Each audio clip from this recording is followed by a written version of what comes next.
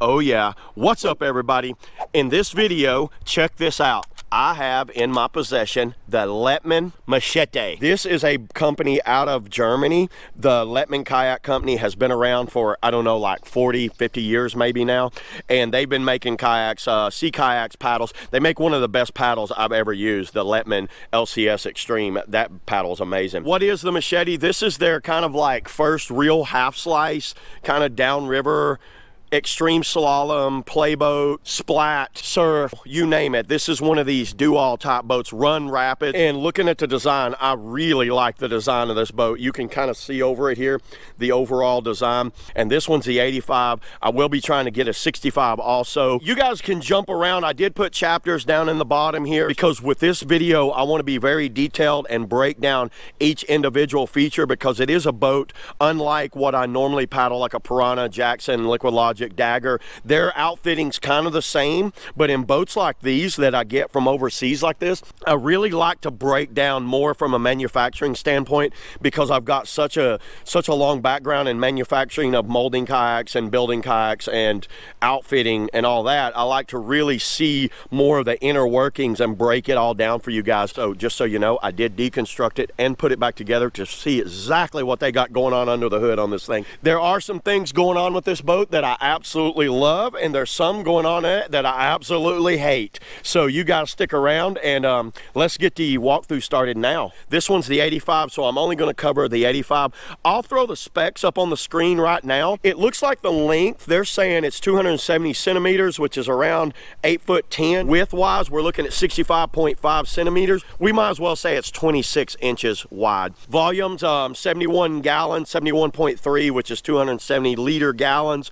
Paddler weight is, they're saying it's up to 120, but which 120 kilograms, which is 264 pounds. 264 pounds in this boat is a big boy in this boat. I'm saying around about 240, to be honest with you, would be about right. So I would say 120 to 240 pounds US. Boat weight. Now, boat weight was very interesting on this boat. It came in at 44 pounds, and check it out, because it's very light in the outfitting. This is not a heavy half slice at all, so this is a very light boat, which was very impressive. So good job on that on Lettmann. I'm going to start from stern and work my way to the bow. I'm going to do the deck, kind of talk about the deck first. So let's look at this real quick. Look at this stern here, 10.5 inches of rocker in the tail, which is a lot of rocker for a half slice. Usually half slices have their rocker low right here. And I do love seeing this big 85 embossed in there, so that's raised up in the mold. That's really cool. I love it when manufacturers do that instead of just a little kind of like a thing where you can't really tell what it is. Moving on up from this, if you guys know anything about my channel, you know what I'm getting ready to say, because oh my God, this might be the worst looking drain plug I have ever seen on a kayak, which is absolutely crazy because this is a beautifully designed kayak. Very sexy stylings on it. It looks really good. And then I look down and I see this. Look at the amount of glue that they have, some sort of rubberized kind of gasket sealant. They've drilled a hole. It's in a weird location. It's inside the handle cutout. My God, what the heck were you guys thinking? Which is absolutely crazy. If it was me, if this was my boat, I would absolutely take this out and probably weld the hole up. That is, you guys, if anyone from Lettmann's listening now, please stop today putting this in. Just stop. I don't want to see another drain plug like this. Not only is it in a weird location for your hand when you're grabbing it, look where it's actually at. The back of my hand goes right in that right there. And it's a decent drain plug. It's not a bad one. It's a screw-in type, but it's the location. And I get why they put it there, because it's so thin here, they're not going to be able to put it inside there. And a boat like a half slice like this, I don't even think you need it. I think it doesn't even need to be put on there personally. So if they didn't have anything, this would look really nice. So yeah, enough about the drain plug. I get it. So let's move on to the handles. Check these handles out. This is a aluminum handle, or as we say, aluminum. It's actually cut out with the Lettmann name on there. Very nice handle. It's arched up, so because it's arched, you don't have to have that big of a cutout, and you still have a good amount of room to grab it. They are in molded in inserts. And check out this platform here. This is a big flat platform. It looks like it's actually it's dipped in right here. I don't know if you can see in the camera, but it's dipped in. I seen this, and if you guys, I don't know if you can see in the camera, but what happened is the plastic that they shipped this boat in, it has these weird lines where the plastic had actually melted to the boat from probably being in the container. I got some cleaner, some alcohol, and I tried to clean it up, acetone alcohol. I didn't know it, but this is actually a vinyl graphic. This is not a mold-in logo. So you can see it smeared a little bit. I do like the Machete logo here. That is an actual Machete blade going down with a little kayaker coming off of it. That looks kind of cool, but just to note that this is a sticker. This is not a mold-in graphic. But I think they should do a mold-in Machete graphic instead of, like, they could easily put it, why are they doing, I'm still clueless on why they did 4 Lettmann logos. They Lettmann. Why are you guys doing 4 Lettmann logos? Put your Lettmann logo there and put a Machete graphic right here. These 2 little screws go into a bracket in the wall. The rim is a large size cockpit rim. I think it was 36 inches by like 20 something inches, so it will be an XL skirt. I did make my large go on it. It works fine. Big rim. I'm not going to cover the outfitting. I'm going to come back to the outfitting. I'm just going to stay with the deck. These screws go into the wall right here. You could easily use 1 screw. I don't think you need 2 screws there. Big handle. These are not in inserts. These are drilled with a nut and washer on the back of them, on the bottom. Nice handle there. I do like that handle. These are molded in inserts. Big handle here. I really like that. And let's just look at the top of the deck shape real quick. I love this squared off look. That looks really cool, and I absolutely love this deck styling on this. This is a beautiful deck styling, kind of like a Prion style. All right, that's all I got on the deck. Let's go ahead and start with the outfitting, because the outfitting is a lot different going on, and I really want to break that down for you guys. So let's start the outfitting now. You can see what you're going to get with the boat. You're going to get these little shaped, I've already put shims in there. There's shims right there. What they are, you'll get a little bag of shims. They are in the shape of that. And you're going to get like 6 shims that are inside of a little bag. That was all I seen in this boat. You do not, one thing, you do not get a wrench to adjust anything, so you don't get an Allen key to adjust anything, but I have a lot of these laying around. It's a number 4 Allen key, so if you've got a number 4 laying around, you can adjust it. Not that big a deal. I just wish they would throw just a cheap little Allen key in there, just in case, maybe a good location to put one somewhere. One thing I do wish they had, I wish they would include some bulkhead foam. You can see down in there what they've done. They've made this little toe cup right here. I actually took this bulkhead out and looked at it, so that's an adjustable thing. And on the back of it, I'll throw a picture of what that bulkhead looks like now. On the back of it are these 2 little like brackets, and when you unscrew these bolts, it lifts that toe cup up.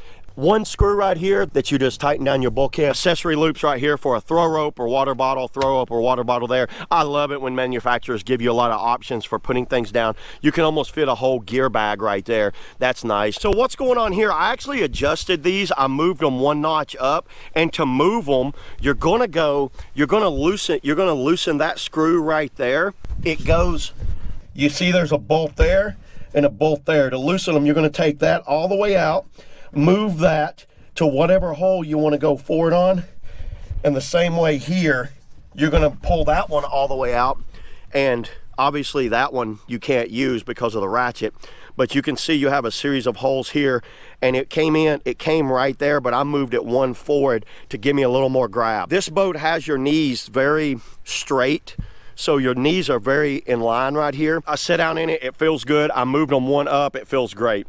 Ratchet it, they're using Immersion Research ratchets. These are the old Wave Sport design. That's where I first seen them.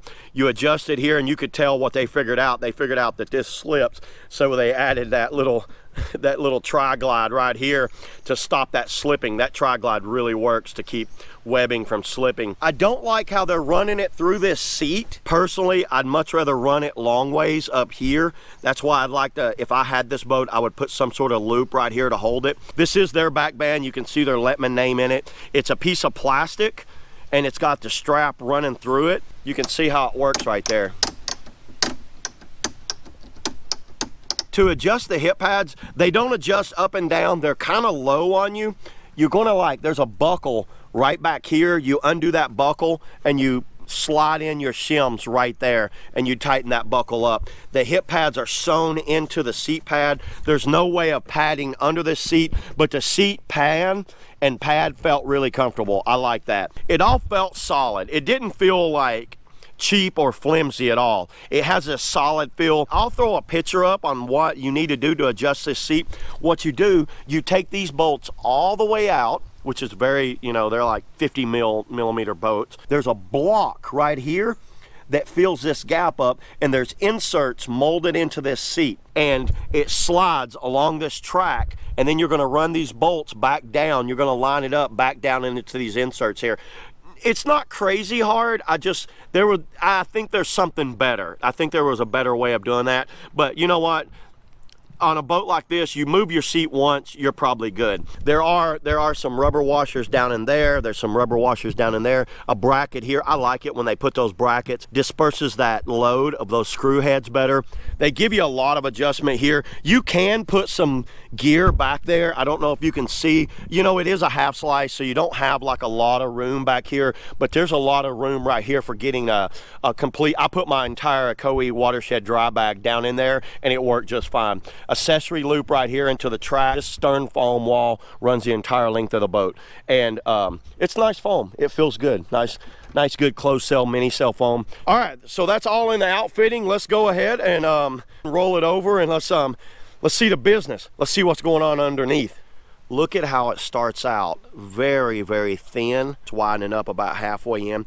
But what I really like that they've done, they maintain this nice taper down, and it's rockered up with a little bit of negative rocker there, but it's very wide. It's a very wide flat tail back here. You can see the sidewall here. It's very flat, so the taper stops about where the bulkhead is, and it's a very flat sidewall in all of this area. What Lettmann has done, there's a taper here and a taper here with a hump right here in the middle, and it kind of humps off like that, but it tapers very fast down, and it's flat here and it tapers off flat here. So your distance between here and here is like that much. To give you guys an idea, if you put that on there, look at the distance between where, like, I'm flat on the hull, 2 to 3 inches of gap right there. So your difference from here to here. So this boat's probably going to be very smooth coming off because it's going to get on this flat area right here, edging side to side. So very interesting the way they've done that. And then it goes on up. Barely see that rail running there and that taper there, and then it flattens out. Very flat and high rockered right there. So really cool looking hull. I like what they've done with this. There's not many half slices out there that I've seen in the USA anyway that I would compare to this. This is something very different. You guys leave in the comments below if you've got one of these boats or what you think about it. I have a lot of people asking me about this boat, so I'd like to get your opinion on what you think about it. But I will have an on-water review coming and give you my thoughts of what I think about it on the river. But overall, just looking at it right here, I like it. Outside that monstrosity right there, please get rid of that. All right, let's get out of here. Woo!